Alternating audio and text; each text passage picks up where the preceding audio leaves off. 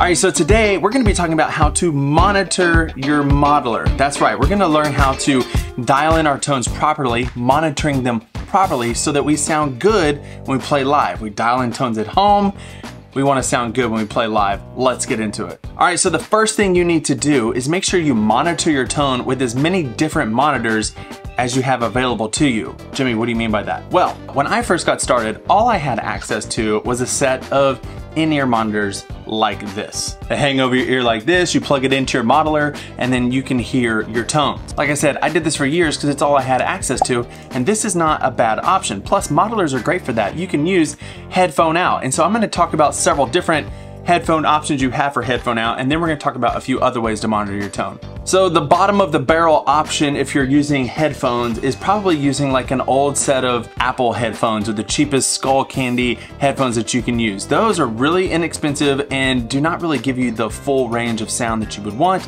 but if you have nothing else, then use that. I'm using today's video to talk about a couple different products that have been sent to me, therefore it's sponsored, but I'm not getting paid and I haven't been told what to say. But KZ, the company here, has sent me a set of AS-16 Pros to unbox and try out, and they wanted me to put them head to head with the CCA Duo. Now, I thought these were two different companies, and they might be. I'm a little confused, but the packaging is exactly the same on some of the KZ stuff. If you have ever had a KZ set of in-ears, you'll know that their boxes look exactly like this. So I don't know the relationship between KZ and CCA, other than the fact that it's probably the same company, or at least a parent company owns them both. So let me open both of these and then I'll plug them in and hear how they sound, and then we'll move on to the next type of monitor. At the time of this recording, the CCA Duos are $50, $49.99, and the KZ AS-16 Pros are $73. If you are going to go the in-ear monitor route to listen to your tone, to dial in tones, just know that it's going to come with a couple different options as far as the wiring. One very important thing to remember is that you don't want the one with a mic. Say no microphone, because those have a different tip. It's no longer TRS, it's like TRRS, and in my experience it has not produced the best results when plugging into a monitor mixer. The next important thing you're going to need to use a set of headphones like this is a cable or an adapter, because you will more than likely need to go from an 1/8 inch or the 3.5 millimeter to a 1/4 inch going into your unit. They also make a cable with 1/4 inch, and you can get them 10 feet or 25 feet or even longer with the 1/8 inch female adapter side. Of course, I don't have one here, which would have been very nice for a video like this, but you just plug it into the back of your modeler and then you can hear your tones. All right, let me try these out real quick with a preset pulled up on the HX Stomp from the EXPANSE pack. If you don't know, this video is also sponsored by myself, the EXPANSE pack. It's an ever-growing collection of presets for all the Helix products, the HX Stomp, XL, XFX, HX Effects, and the Pod Go. You pay once, but it's like a subscription, except you pay once and you get updates for life, all the time. CCA Duo.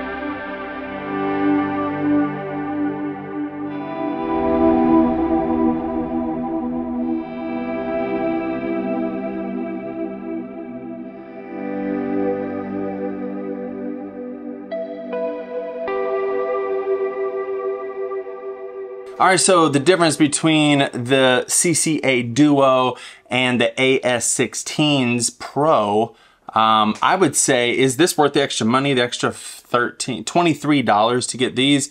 I would say yes to me if I were choosing between the two, because these had a more fuller sound. These have a lot more high end, but they don't sound bad. They sounded great. This has a more natural feeling mid-range without a piercing high end. So, but these are different, and that may not help answer the question, well then how do I dial in my tone? What if I only had money for these and my tone is bright in my ears, so I make it a little duller because it seems bright, but then when I go play live, my tone is actually dull? Or what if I have headphones that lean more towards a more dull sound or a less high-end brittle sound and a more warm tone, that I would create my presets with a little more high-end in them, and then when I get to play live, my tone is harsh and digitally sounding. So how do we solve this problem? Well, this goes back to the first rule that I mentioned, and that is you need to monitor your sound with as many different monitors that you have available to you. If that is all you have, then when you get there and your tone is a little dull, then you need to crank the presence and crank some treble and deal with the room that you're in live in that moment. That's just how things are. If it's the opposite and your tone is a little harsh, then you need to back off things like treble and presence and turn up a cut and maybe apply a high cut. There are a bunch of different things you can do, and I have other videos on the channel, but what other options do we have to monitor our sound here at home? Well, the next option that would be a step up from in-ears is using an over-the-ear headphone, and my favorite brand is the Sennheiser HD600s. I like these because they are open back, they're very comfortable, and they don't apply a strong EQ curve. Now, every set of speaker, no matter what it is going to apply some sort of EQ curve. It's going to take a little off the top, or boost the mid-range, or boost the low end, which is something you gotta watch out for with those cheaper in-ear monitors. People equate a lot of low end with good quality sound, and so especially some of those really cheap ones, they can boost the low end, and that'll give you a false representation of what is actually happening to your guitar tone. And then when you get there live, you heard all this bass, so you didn't dial in a lot, and then your tone is really too thin. So here are the Sennheiser HD600s. Like I said, they're open back, which means that when I put them on, I can also hear myself talk and hear other things. There's pros and cons to open back. What I like about it is there's not a lot of bass buildup. If you cover your ears and try to talk, it sounds like you're covering your ears and trying to talk, like you're underwater. And what that can do is make you feel like there's bass buildup when there's actually not. So getting a good set of headphones like this can help that. But there might be times where you do want a closed back headphone, and I have another sponsor. I have not opened these. These are brand new. It's the One Audio, I guess, Audio probably, Monitor 60s. They do make an open back. I think they're called the Monitor 80s. Hopefully they'll send those to me. I requested them, so we will see. But I wanted to try these out as well because this might be a good budget option. Where my Sennheisers were like over $300, these are $99. Nice little bag, and they look really comfortable.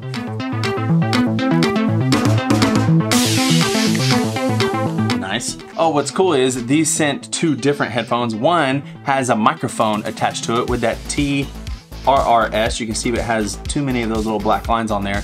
And they have a coily cable here. That's really nice. Oh, what's cool about these is it's universal. So on this side, on the left side, it takes a 1/4 inch. On the right side, it takes an 1/8 inch, so that whatever you need, you just unplug the other one. So I'm going into the HX Stomp, I would need the 1/4 inch, so I'll plug in my 1/8 inch. But if I wanted to listen in like a phone or a tablet that had the 1/8 inch jack, I would plug the 1/4 inch in and use the 1/8 inch in the device. That's pretty cool. Now, one other thing I wanted to mention before I take a listen to these is that usually when I'm listening to headphones, and you can do this with you know, an in-ear monitor too, is instead of coming through the headphone out of my unit, like this example, the HX Stomp XL, which is an interface by itself. You can go out USB and use that unit as an interface, but I also have my own interface here. I have the Scarlett Focusrite 2i2, and it has a headphone out, and I feel like that gives me a better representation of what my tone actually is, because every headphone amp, even the one in the Focusrite, is going to apply some sort of EQ. That amp is different. So here's what I mean in case that was confusing. A device like this with the HX Stomp has a headphone out right here, and that has a preamp that is going to feed into your headphones. But when I go over to my interface, I'm actually leaving the outs that I would actually be sending front of house. So I feel like that gives me a more correct representation of my tone as opposed to just using the headphone out alone. Hope that makes sense. Another very important thing to mention here when you're A/Bing different headphones, whether it's over the ear, in-ear monitors or over the ear headphones, is to know the impedance of your headphone. And what this is, it measures the resistance. So it's notated in ohms. And so these I just looked up have 38 ohms of resistance or impedance, where my Sennheisers have 300. And what that means is it's going to take more volume to get those headphones to sound loud as compared to one of these or your in-ear monitors. And so if you're not careful, if you use something with a high impedance and you have the volume cranked so that it sounds normal, if you switch things out, you might blow your ears away because a lower impedance means it's not going to take as much to get a higher volume. So be careful, protect your ears.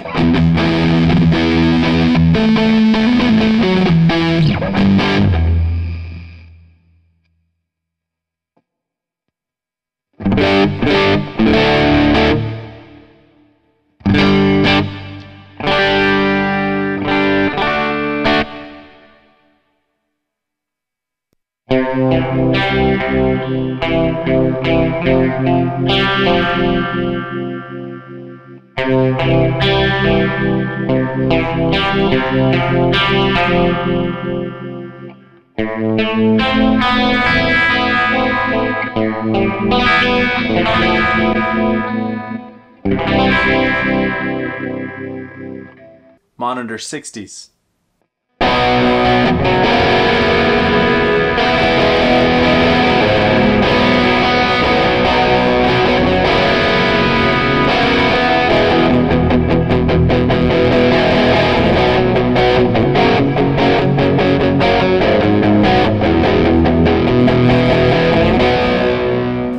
To say, and just remember, sponsored because they gave it to me, but they have no say in what I say about this. But I am impressed for an $80 set of headphones. The build quality, they look really nice. I mean, look how thick. I mean, just thick and comfortable, and they sound great. I'm excited to have these as an addition to the studio. So it's not A and B when I did my Sennheisers because those are open back. And sometimes with open back, you can still hear like depending on how loud your headphones are, you can still hear things going on in the room, including your string noise when you're strumming. And because those are high impedance, I crank my monitor, my Focusrite, just to get a nice loud volume. And with these, just like I was saying, I put it down to like 60% volume on my Focusrite to have about the same amount of volume. So I would love to put these, I would love to put the other ones, the open back version head to head with those. But I'm telling you, if you want a set of budget friendly over the ear headphones, I'm recommending these now that I've tried them. Okay, so all of those solutions were directly to your ear solutions, but what about air moving in the room where you are? Speakers. Okay, one thing you can't do, you can't come out of your modeler that is modeling an amp and cab and send it through an amp that is an amp and cab, because you would be sending your guitar signal through 2 amps and 2 cabs in series, not parallel. It's not doing some sort of like stereo thing. You'd be sending it through 2 amps and 2 cabs, and that's gonna sound really bad. People ask that kind of stuff all the time, and that's okay because they don't know. But just know you don't want to send your guitar signal through 2 amps in series. So amps are not a good solution unless you bypass the amp and cab in your modeler, that is, and that's not what we're talking about today. So if amps aren't the solution, then what kind of speaker is? Well, what you would need is an FRFR, full range flat response. This is a speaker that is different than a guitar cab speaker. A guitar cab speaker is designed to give you the frequencies that sound good with guitar, and you would think, well, don't we want that? Well, yes, but we're already modeling that in our modeler. We have an amp and a cab and a mic simulator through our modeler, so we don't want to send it through another one. No, we want a full range, so we have the full range of sound and flat response, so it doesn't introduce any special EQ, so that we are just taking what we made inside of our modeler and spreading it out to the world. So what kind of speakers are full range flat response? Well, PA systems, the sound system at your church. They also make FRFR cabinets that you can use, and also studio monitors, or FRFR. These are speakers that are designed to give you the full frequency of whatever you're trying to listen to. And there you have it. At a minimum, you need a decent pair of in-ear monitors, and you don't have to spend a lot of money.